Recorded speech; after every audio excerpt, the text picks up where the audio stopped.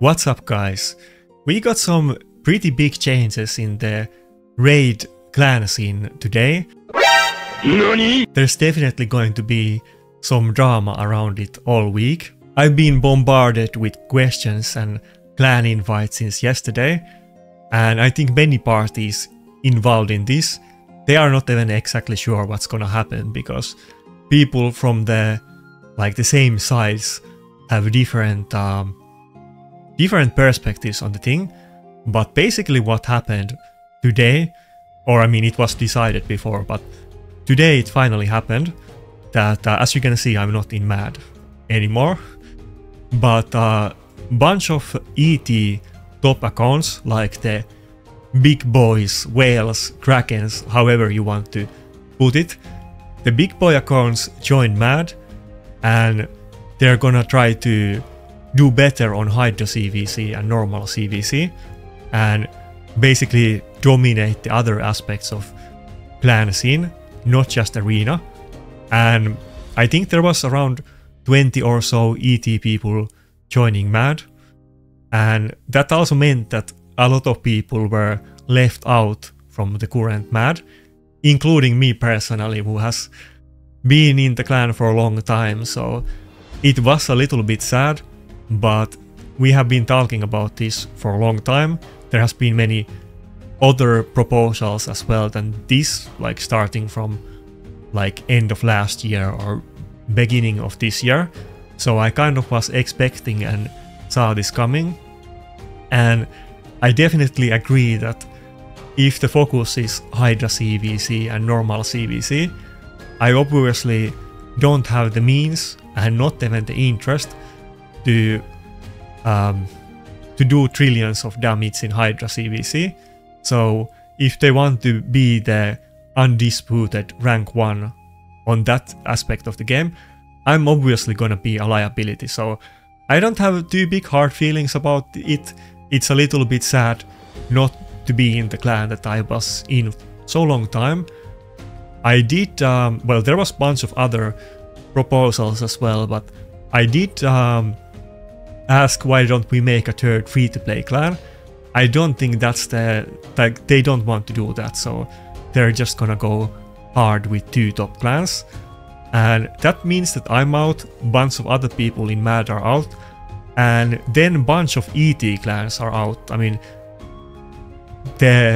what happened with MAD was relatively drama-free. I mean, there was basically no drama, but of course a little bit melancholy. But I've been talking to many different people from different ET clans and from MAD, and I know my own discussions and so on.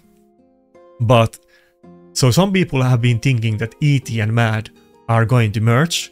That's what I saw some GNL people saying in official Discord. It's not exactly a merge. Some of the top ET guys are gonna join MAD, and what happens with ET is kind of undecided right now.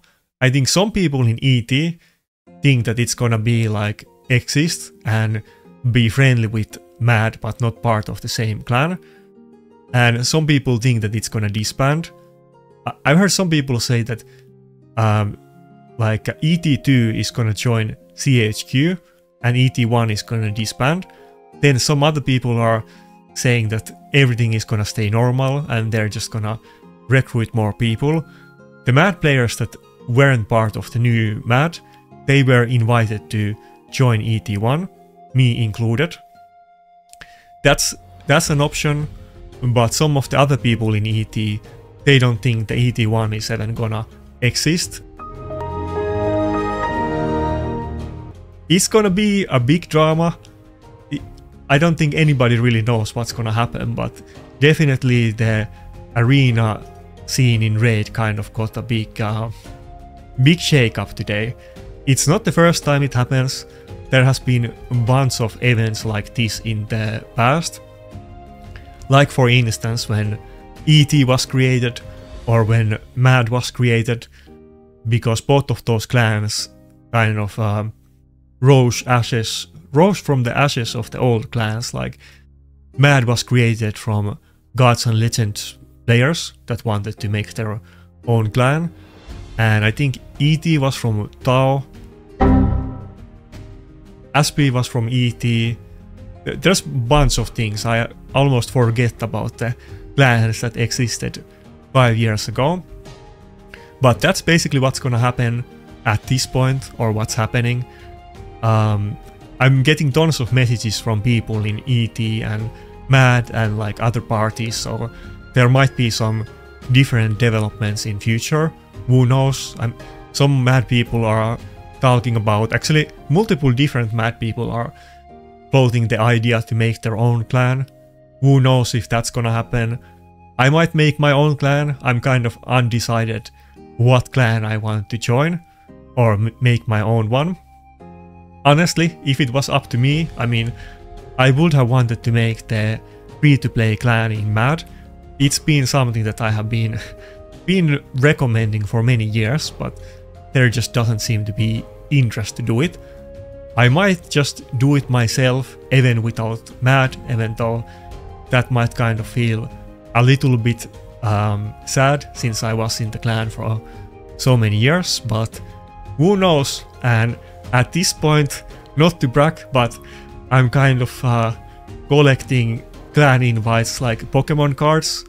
I think I have soon the Royal Straight Flush.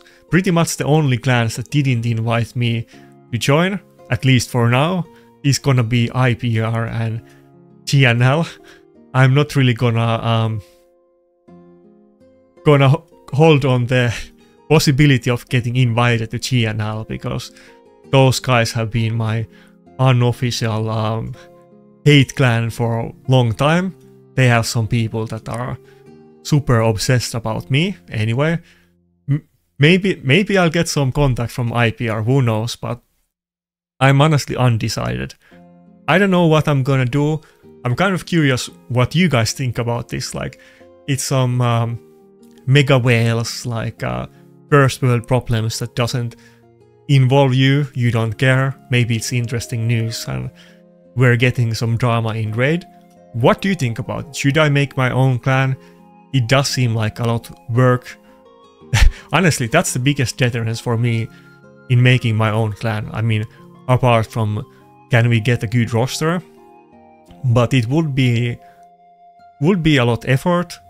But that's kind of what I'm thinking about. It's something that I have been thinking for years. That's why I've been asking Matt to make a third clan and so on. But I might do that. I might join another cluster. I might make my own clan in another cluster. I think actually, I'm not gonna say which cluster, but some cluster, no, actually 2 clusters were floating that idea. And I even got a personal invite from Panda, which is funny.